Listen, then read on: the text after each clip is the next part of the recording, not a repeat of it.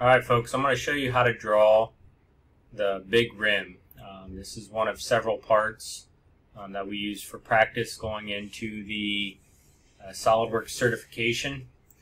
This is, again, the first of many. I call this a level 1 kind of drawing. It's a pretty simple one to do once you understand the basic concept of it. The first thing you just need to learn how to do is, one, when you're given a drawing sheet, learn how to break down the drawing and see what you're looking at. Again, if you don't have a great grasp on orthographic projection, that this is a lot harder. So making sure you understand what a top, a front, and a right side is, what an isometric is, understanding how to see through those panes or those lenses, pieces of glass, planes, whatever you call them in your world. It just helps to visualize the product here. So you can see our isometric in the upper right hand corner. We have the big rim. This is going to be our end product. It's going to be made out of a material of 1060 alloy, and we have two variables on this particular project. We have variable A and variable B. I put the variables in here because we do change this up from time to time, just to see if you're able to create this without just regurgitating what I'm doing here. So making sure you understand how to plug in numbers where you need to plug in numbers. So you can see A is 100 again. So if we look on our sheet, we can see A 1, 2, 3 times. So we have to apply that at those dimension points, and then we can find B 1 time right here for our overall diameter.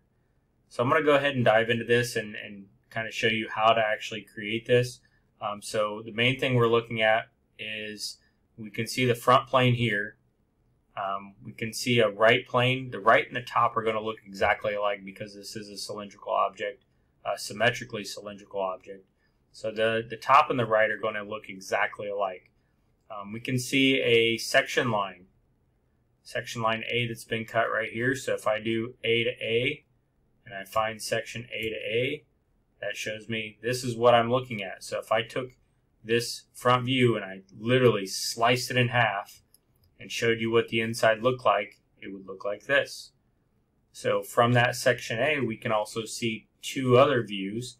We see a detail C and a detail D. Detail C, I view over here, detail C, so it zooms in here. So what I like to think about with details is think about it like a magnifying glass. If I take a magnifying glass and lay it over this section view, the only thing I see is this piece right here. So you can actually see the curve down here is actually the same as the curve right here. So what you're seeing is this view planted up here. So we literally cut a little piece out, made it a little bit bigger so it's easier for you to view and so you can see it. We did the same thing with D, so you can actually see that zoomed in view, put it up here. You can see I also changed the scale on this a little bit, meaning that if this is 1 to 1, meaning you're seeing it exactly how it's supposed to, this is 1 to 4, meaning it's 4 times larger. You can see this is 1 to 6. Okay, so it's 6 times larger than it appears to be over here. So this is how we actually zoom out and be able to see a little bit more detail on the object. And you can see the dimensions are placed on here as well. So we're going to use all these dimensions whenever we're in here drawing it. One of the things that I always try to teach anybody that's learning SolidWorks is when you're drawing, the first 2 dimensions you always put on are your area dimensions, your length and your width, your biggest dimensions. Okay, so if I'm looking at this, I'm going, okay, what are my biggest dimensions? What's my length? So I see this dimension here is B. It's 900. That's my biggest dimension. Okay, well, that's up and down. What's left to right? Well, that's A plus 40. Well, A is 100 plus 40. So my width is 140. Those would be the first 2 dimensions I put on before I put on anything else. Okay, it's going to help actually refine how we're actually doing the process of dimensioning. So let's go ahead and start this one. So I'm going to go ahead and go File, New, Part.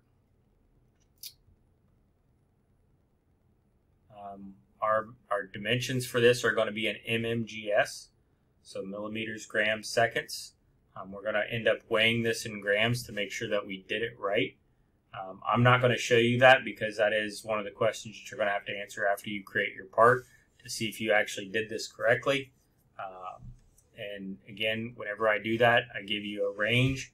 So you got to be plus or minus so many grams to get so many points. If you're not sure what that is, please look at the rubric for how to actually get your grade on that. So, right plane, sketch. I'm going to start this from the right because I really can't draw this from the front plane. It's kind of impossible to cut out from the right plane, but I can draw, or sorry, from the front plane, but I can draw from the right plane. I'm going to start out with a center line that's vertical and infinite length and set it right on my origin. From here, I'm going to go ahead and use that dynamic mirror entities tool that I had showed you previously. I'm going to go ahead and grab a line and start drawing. Now, when I draw this, I want to make sure I draw this kind of in proportion. So I know that the width is 140 overall. So I'm going to draw this first line, and I'm going to go roughly about 70. It doesn't have to be exact, but I'm going to go about that. That way it keeps the proportion of what I'm doing kind of intact. I'm going to zoom out just a little bit here. This is about 100 coming in at an angle. Now the one thing you have to avoid right here on this, and I can't stress this enough, SolidWorks is very intuitive. It's going to try to lock you on these angles, especially the 45 degrees. It's okay when you first start to use those, but really you want to try to avoid those if you know your angle is going to be different than a 45, because it will lock them in place and create constraints that you don't want. Okay, so I'm going to go ahead and put that there. I'm going to go up, zoom out a little bit more. And now you can see as I'm starting to try to draw this angle here, one of the things that's happening, it's popping up these constraint lines. So you can see this one says parallel. Well, what's it parallel to? It's parallel to the orange line down towards the bottom. And if I try to draw that line right there, right now, it's going to constrain that to where I cannot change that going forward. So I want to make sure I avoid selecting directly on that. Over here, I'm going to go up about 45, go in about 20, come down at an angle, and again you can see it's using that perpendicular, and you can see the orange perpendicular line that it's going to be attached to, so we do not want to do that. So we want to come off of it just a little bit. I'm going to zoom in so I can do this a little bit easier. There we go. So now it's not attaching to so many things. Close it, hit escape to get out of the command, and then there's our shape. Okay, and that looks pretty good. If I go back to my drawing here, that looks pretty good. And you can see this is my bottom horizontal line because this is the center point of the object. That'd be like if I cut a line straight through here. That's what I'm looking at. This is the entire upper half. So I'm looking pretty good right now. So now I need to attach some dimensions. So I'm going to go ahead and start out with that B. The first one I want to put on, and it's 900. However, I only just drew half of this. So I don't want to put 900. I want to put half of that. So I'm going to put 900 divided by 2. There we go, 450. Calculator built in is very handy. Okay, so then we have A plus 40. Any other widths up here? I got A plus 40. I got 60. That's the width of the inside piece. And then I got A. And I can also see an A divided by 2, which just simply means that this is a symmetrical line, and that if I was to dimension that, this would be half of A. So we don't really need to put on this dimension. It's just simply showing you that this is symmetrical. So we have A plus 40, 60, and A. Let's go ahead and put on those 3 dimensions. So I'm going to do this one first. A plus 40 was 100 plus 40. There we go. This one up here was 100. And the middle one was 60. There we go. It's looking pretty good. Now you can see these points kind of squeezed in on me a little bit. Now if they get a little too tight, I've seen this happen before where they do this number. Okay, what you end up having to do is just grab them and move them in. You can, as long as they're blue, you can move these points around wherever you want to go. As soon as they're black, they're defined, meaning we cannot move that constraint anymore. Okay, other dimensions we need on here. So we have this one. We haven't put this 100 on yet. The 100 again is the same as the 200 over here. 200 showing the overall. This is just showing to that center point, so that's 100. We have these 105s. I'm actually going to wait to put the angles on last. That's a pretty standard best practice procedure, is putting the angles on last, because it will make it easier once we get to that point. So I'm going to do this one at 100. There we go. And now I'm going to go up to the top. And at the top, you can see I got 3 different dimensions. I got 45 for the height here. I got 20 for the width there. I got this 30, which shows the height from this line to this line. Okay, so I'm going to do 45 here. I have 20 up here. And then it shows this line right here at 30. Now the thing you want to avoid is this right here, where it does an aligned dimension, meaning it's parallel, runs parallel to the line itself. We actually want that as a vertical dimension. Okay, you can see that right there. That's a much different dimension, 32 and 28. Okay, so we want to make sure it matches what's on the actual drawing, and the drawing has a vertical dimension. Okay, so now all we have left are these blue lines. Those are our angles, so let's go ahead and throw those angles on. So I had this one at 105. This one was at 105. You can see they're turning black as I do them, meaning they're now defined. You can see this one right here. This one was 75.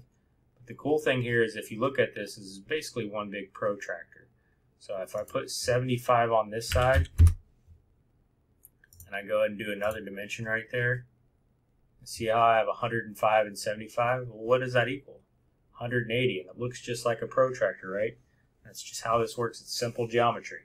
All right, so we have all of our dimensions on. We're going to go Features, Revolve Boss Base, and we're going to revolve this thing. Now, axis of revolution, what are we rotating around? You can see it naturally highlighted that vertical. If I was to try to do that and select the objects to revolve around, it ends up looking like this. Well, that wasn't really what we wanted. We wanted to rotate around this bottom horizontal line right here. Now there we go. Now it's looking better. Now I got to select my other side, so I go back into selected contours. Select that other side. I got both of them selected. Good. Check mark. It's looking pretty good right there.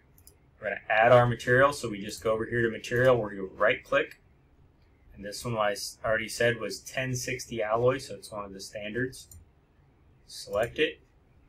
Then you're going to go ahead and go up to evaluate, hit mass properties. It's going to give you a mass. Now, again, I'm not going to tell you what the mass is, because that is going to be a question on your quiz here. So I'm not going to show you what that is for mine. But if you did this right, you're going to get 100% on it. So please make sure you're double checking your mass, double check your measurements to see if you got this one right. All right, good luck on that.